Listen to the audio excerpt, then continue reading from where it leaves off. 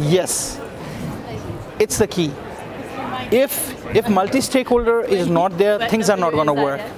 It's like, if you look at the hierarchy right now, there are developed nations, there are developing nations. They just created it.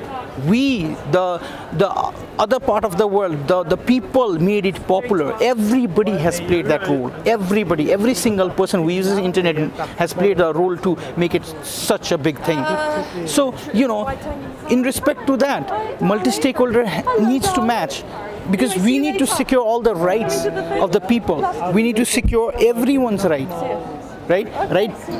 So this is why it is very important for multi-stakeholder process to be more pragmatic and more involved with all this forum. In regards to IGF, I think IGF forum from the past is changing.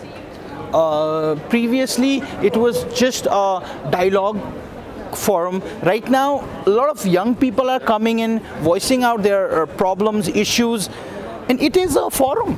It is a forum, irrespective to whatever the formats are. It is a forum.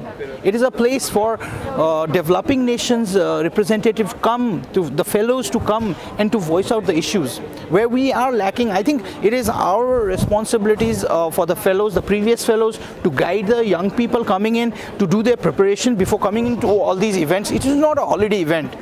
I'm very sorry to say this, but it is not a holiday event. You come here without preparation, please don't come. You come here to make a point. You come here to take a stand. You come here to bring change. If you don't, then it is not for you. And regarding IGF, yes, this event should go on, not just for 10 years, 20 years, because it is a place for us, for people like us to come and voice our issues. Because completely the issues for Nepal or developing other countries are completely different, which the developed nation countries cannot understand. So this platform gives us the space to come and talk and to show what is happening. And at civil society level, it contributes a lot of voicing. Yeah.